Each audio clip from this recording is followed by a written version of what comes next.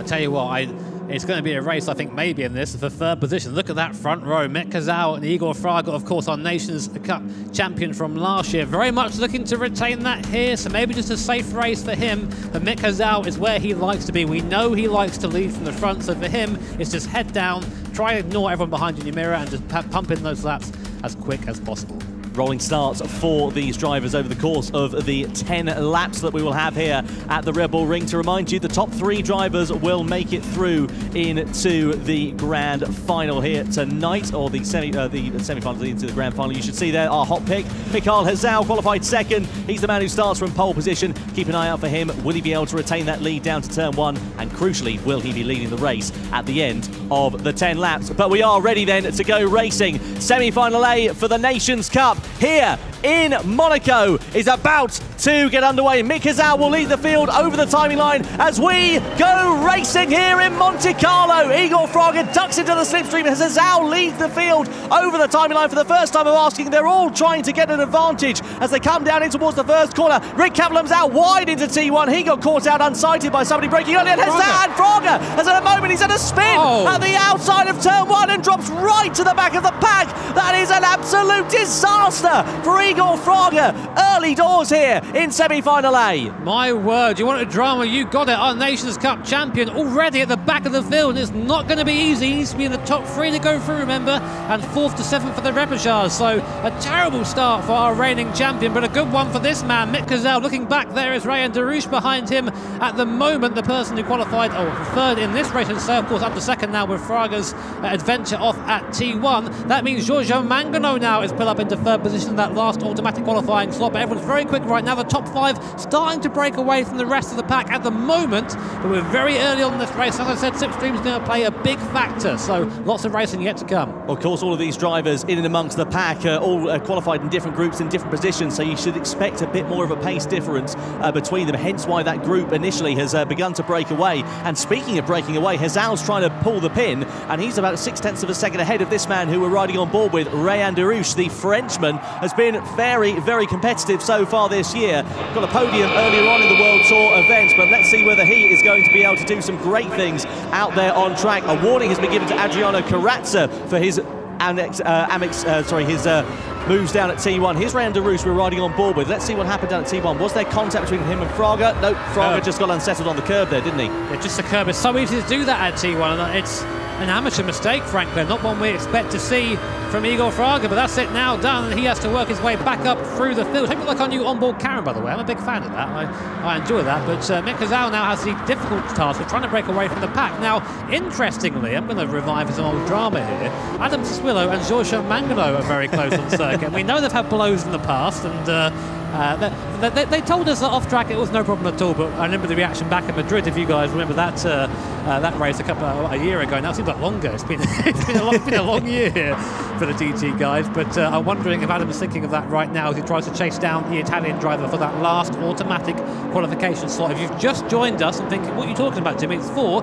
No, we have 3 semi-finals today, so only the top 3 from each race will go through automatically, and then 4th to 7th through the repechage, 8 to 12th go home. That repechage as well is going to be very interesting. More on that a little bit later on, because there's some brand new content coming here tonight in the Nations Cup for the GT Championships, but we'll get back to that later on. Meanwhile, Mikail Hizal just keeping that gap at a constant between himself and Rayan Darush. Everybody settling down a little bit early doors here, Jimmy, just trying to get themselves, I think, into a bit of rhythm in these opening stages. You notice that through the last sector, our leader, Mikail Hizal, actually pulls away a little bit because there's not much of a slipstream there, but as soon as we start getting back to T1 up to T3, I think it's T2 really, but apparently a little curve in the straight as a corner. That's when the gap starts to come down again because the slipstream comes back into effect. But everyone having, just being quite relaxed right now. It's I expect a bit more aggression than this. Maybe they're trying to save the tyres a bit. That could be it, and to be fair, they've got a lot to lose early doors here than they will have to gain at this particular point. We saw that with Igor Fraga, with that mistake that he made on the opening lap at the opening corner as well. So let's see whether he is able to turn his fortunes around. In terms of the lap times, Igor Fraga, well, he's been able to get the bit between his teeth, and he's setting fastest lap after fastest lap in these opening stages. So he's going to have to try and make a good ascension through the field to at least get into P7. Otherwise, he could be out in these opening stages. Yeah, I think so, and that's definitely going to be something we need to keep an eye on. He is definitely gaining on Kevin Pounder, and once he gets onto the back of this pack, he'll start going through a bit quicker, I think, because of the slipstream effect now. Again, a reminder, Igor Fraga, our champion from last year, currently, if the race ended, would be out of the competition in the first semi-final. So that is pretty crazy to think, but a long way to go just yet. Mikail Hizal still not able to pull away from Gran Turismo in front. Giorgio Mangano still on third. Adam Sassuolo has pulled away a bit from Sugawara. They're a bit closer now. He seems to be a bit quicker through the midsection than the Japanese driver. And now these Group 3 cars, they do have a little bit of downforce to them. So going through the mid-sector, you might get a tiny bit of dirty air, but it's not quite as extreme as, say, the Red Bull X 2019. So coming over the line now to start the 4th lap. We're on board with Adam Sassuolo, currently in 4th position. I love this new onboard camera. It's a bit more involved, I think, than the static one. Gives us a real feel of what the drivers and what they're looking at. I mean, of course, in-game, the camera is static, but when you're driving around, your eyes move around a lot, so it kind of simulates that somewhat. Point of vision is everything, isn't it, as well? It, you know, really helps when you're looking through a corner, gives you a better idea of where you've got to go, and you'll see that here with Adam Sassuolo, that you can see the eyes of the driver. They're moving towards the inside of the corner to try and get as better line as possible through there, and it just opens up the corner, makes it seem a little bit less tight. It works very well here tonight to give you an idea of exactly what these drivers are going to be going through, where they are going to be looking on track. So Fraga just picked up a penalty, picked up a cut track penalty, and he was only about 9/10 behind Kevin Pounder, but now that gaps back up to 2 seconds. It is not looking 1.8 seconds now. This is not looking good for Igor. This is not looking good at all. 5.5 laps remaining, Jimmy. Could we have the reigning champion out in the first race of the night? It's looking that way. That penalty, I think, has sealed the deal. But, you know, stranger things happen at sea. We might get someone get brave and maybe have an incident in the midfield. We will wait and see. And I wonder now, if I were in the boots of Gran Turismo or Giorgio Mangano, I'm going through to the final right now. Do I want to push for another position? Do I want to try and get by and, you know, just really solidify that? Or am I happy where I am? But also bear in mind, Sassuolo and Sugawara are there. Also the same thought, so... It's that risk over reward ratio, isn't it? That's a difficult thing to say, too many R's in there, but it really is worth bearing in mind. You can see Giorgio Mangano closing now onto the back of the Frenchman as they go through T1, riding that outside curve. This is where he'll have the slipstream here, Giorgio Mangano. Will he think about making a move? Randaru surely is going to go defensive. He does pull over to the right-hand side of the track, but will Mangano be able to get a good enough run coming down into T3 then? Hard on the brakes we go. No moves being made there for Mangano. Nice and late on the brakes for Darouche, getting himself settled up very nicely through that particular corner, but it's very interesting to see how it's all playing out between these wilds. Meanwhile, in the background, you saw Benjamin Barda and Jose Brea going hammer and tong as Adriano Carrazza muscled his way through into P9. We only caught the back end of that one. Was there any more contact between Carrazza and Barda? Because those two, well, they've been running very close on circuit, and don't forget that Carrazza had that warning after the first corner, so it is worth bearing in mind if he does have another similar incident. And he's now inherited 7th place as Kim Long Lee has gone tumbling down the order into P12. We didn't see what happened there either on track at the time. Hopefully we'll be able to get you a replay. The advantage here for Igor Fraga is he now inherits P11, but it's all gone wrong, sadly, for Kim Long Lee from Hong Kong, China. He's now down in 12th place. Here's what happened, Jimmy. So here we are then.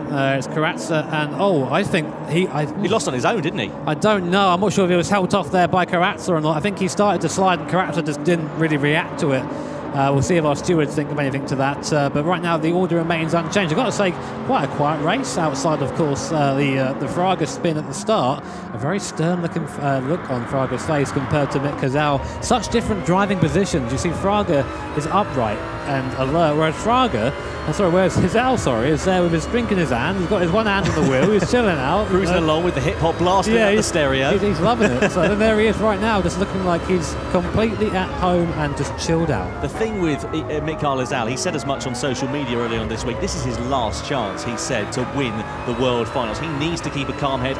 I've never seen him as focused. Julie mentioned it earlier on in the broadcast before she came over to us, and she's absolutely right. He's looking so focused, so controlled and calm, and I think that's the thing we've seen with Mick, is once he gets his rattled, he gets his head out of shape, it sort of costs him a lot. Well, here's a great example of that. Of course, we went out for dinner last night, and Mick said, I don't want to be here. I want to be at home in my hotel room and focusing. I don't want to be here. So, you know, that's not what we're used to. So it's really good to see him putting that effort in. I think he's very serious about it. This onboard camera is great, by the way. And as you can see, building the gap through the middle sector. And Kim Long-Lee gets a penalty there. So the stewards must have seen something that we didn't. Of course, they have access to full telemetry, so we can only record it from one angle. But Kim Long-Lee, as well as being 9 seconds down, gets a penalty too. Igor Fraga is closing right up onto the back of Kevin Pounder here for P10 as well. He's now just a tenth of a second behind, and keep an eye out for that gap, because look, it's very close between that and the lower half of the top 10, so he could be potentially ready to try and move his way up into P7. Here we are riding now on board with Igor Fraga out of the final corner. He's only got 3 laps now to do it here in the Red Bull Ring in these Toyota Group 3 supercars. Down in towards turn number 1 we go, and Fraga, well, he's a man, he knows how to race under these conditions. He knows how to race under pressure. He does it in real life, and he has got a lot of pressure to at least secure his place in the repechage here, Jimmy. So a quick reminder, P7, see the heart rate up. There you go, that's not like Fraga. So he is flustered right now, and this is interesting. Watching this, and in front of him, Benjamin Bader and Breyer having a bit of a fight there. That's going to slow everyone back up, and hopefully for Fraga, of course, give him a bit of an opportunity. But this is not what we're used to seeing. It's like a bit of morbid curiosity watching this. It's interesting to see the other side of things when things aren't going so well. Pounder going defensive there on the inside, and Karatsu has been given a 3-second penalty. So they must have also given. They must have looked at. That's interesting. But Karatsu's now going to drop back. So well, P10. Exactly. P8 is now what he needs, isn't it? So that's the thing there for Adriano Karatsu for that contact. So this is all going to be turned on its head then. There is that penalty. This is where he will begin to serve it here, Jimmy, and he's going to drop right to the back of this little gaggle, and Fraga there into the back of Kevin Pounder. I think he was just running a little bit slower there through that corner was Kevin Pounder, and Fraga was just a bit unsighted. But, well, this is going to get very interesting indeed as Karatsu goes tumbling down the order, and indeed Fraga goes up into P10 very, very close behind Kevin Pounder. He's so desperate to get by, and I think, you know, you're out there to race, definitely, but why defend P9? You're going home. At this point, you want to be trying to focus on catching the guys ahead. I think he's maybe trying to drop into the slipstream here, but this is odd to see, I must say. But yep, Fraga still in P10. He still needs to get ahead of his group if he wants any chance of going any further. Of course, meanwhile, front of the field, Mikail Hizal's gone up to a second, so he's really starting to pull away now. We're on board with Igor Fraga. We have Kevin Pounder in front, where he has been for the last few laps. Kevin Pounder looks like he's going to just drive down the middle of the road. Igor, the last second, dives to the inside. Right the inside then of Kevin Pounder he goes, and Pounder tried to turn in there, and there was a big Fraga on the apex, so no room at the end there. Fraga goes up to P9, which means now only 2 positions between him and the repechage, which are these guys in front. Of course, Benjamin Bader right now will be defending that place with his life, and Jose Breyer in front will be trying to get that off him. They all want to go through, but of course this man has the world on his shoulders at the moment. Can he pull this off?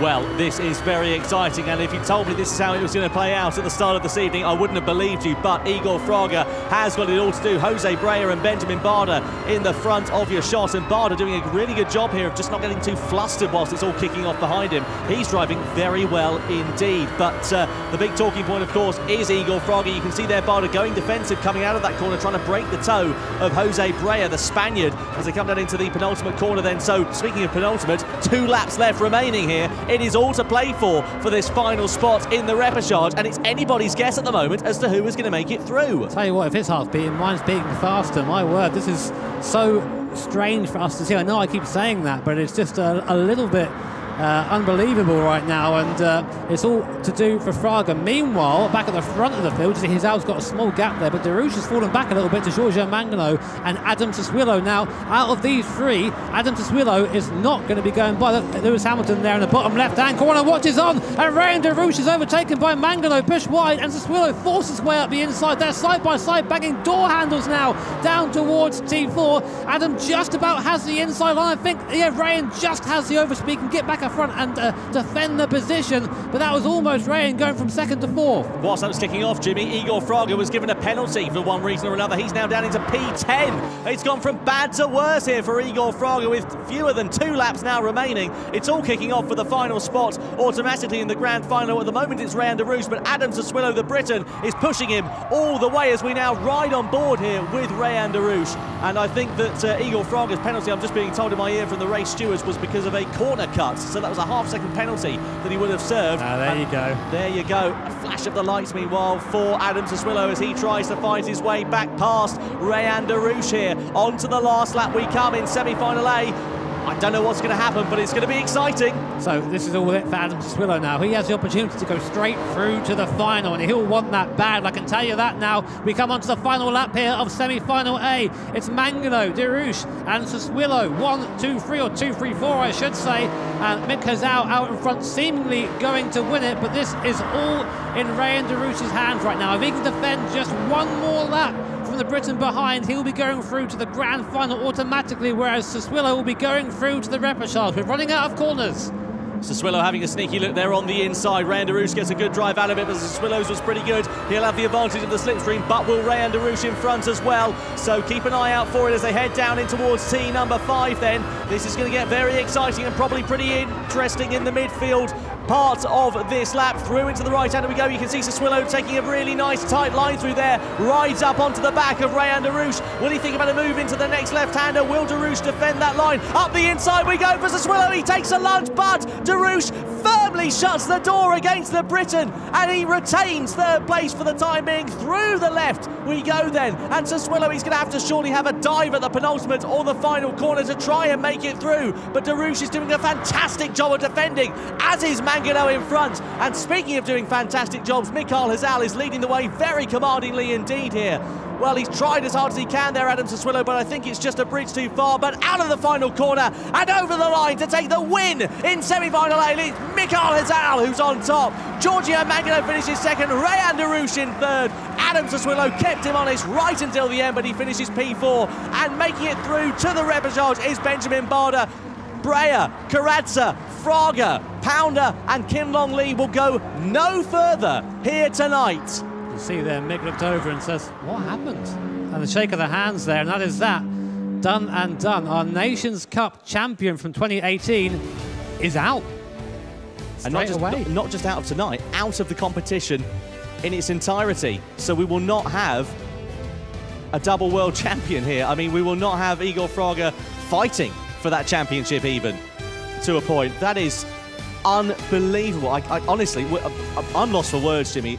You are too. I think we all are really here, and we're so used to seeing him doing so well. You can see Super GT, Black Panther and John Noble are going to be down talking to Julia in just a few moments' time, so keep an eye out for that. They'll be joining her up on the stage, but what drama. Semi-final A and Igor Fraga, the reigning champion, out. So I'll be interested to hear our YouTubers' opinions there. Those YouTubers are rubbish, really, aren't they? Never would trust one. But yeah, I mean, to use one of your phrases, Tom, big drama, my word. Well, yeah, my word, exactly there, Jimmy, right back at you. But if you'd had a tenner on that at the start of the race, you'd be a very rich man by now, I'll tell you that.